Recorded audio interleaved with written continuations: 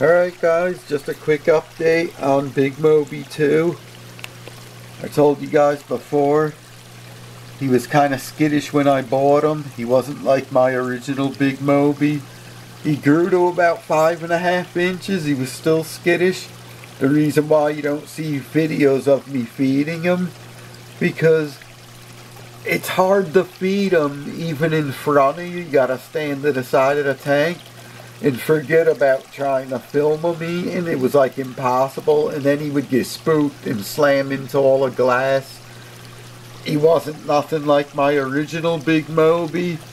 So I said, that's it. I promised myself I'm not going to keep a fish that I'm not going to enjoy. So brought him back to the guy I got him from, and he gave me a credit, actually a little more than I paid for him, which was okay with me. But he had in there in the store an Xingu black piranha. I've been looking to get one of these for like 10 years. But they were so expensive. The cheapest I could find them for was like maybe $450 for like, I'm going to say about maybe 4.5, 5 inches long. Well, he had this little guy. And I just put him in literally like, I'm going to say 2 minutes ago. He's probably about 3.5 inches long. And I got him actually a really good price on him. So I said, heck with it, I'm going to try a black. I never really tried a black piranha before. My brother had him. A regular rhombus, the Peruvian ones, and said he didn't like them. But this was like 25 years ago. So I was talking to the guy in the store. He says he thinks I'm going to like it. It'll take a while to get used to. We'll see. I know it's not going to eat pellets like my other piranhas do. They don't do that. Or at least I don't think they do. But I'll give it a try. But I definitely have like salmon and fillets and stuff and shrimp. So he could do good on that. Maybe I'll add vitamins to it. We'll see. But I'm happy I got him. I don't know if you guys could even see me go sideways because it's hard. There he is. He's thin. I guess it's, you know, it is wild caught. He's thin. Probably been in shipping, coming overseas. So he's like stressed out and skinny. I'll fatten him up, you guys know that.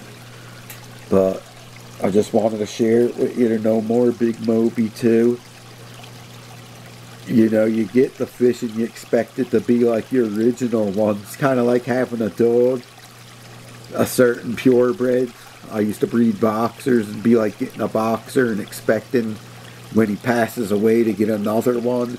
You try to get him with the markings the same and everything, but guess what?